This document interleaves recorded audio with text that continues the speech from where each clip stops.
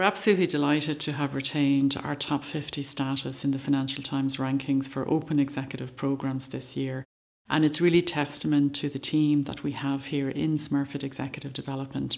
Not only the faculty who deliver with such quality, but also due to the team here who professionally manage the background operation and what goes on behind the scenes every day. And it really is, I suppose, testament to our values here in Smurfit Executive Development, where we strive to put our participants and our clients really at the heart of everything we do.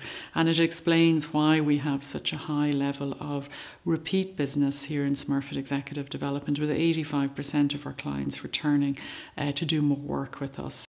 In line with the overall international profile of the Smurfit School, Smurfit Executive Development is very much outward facing and always conscious of being connected to our peers. And by peers, I mean the other leading schools in those top 50 positions in the FT rankings for executive education. And as part of that, we have gained exclusive access to become a full member of Unicon, which is the global consortium for executive education for business schools and represents the leading business schools in the world in executive education. The second network that's very important to us is the Global Network for Advanced Management, which was an initiative established by Yale some years ago and includes 32 of the leading business schools throughout the world.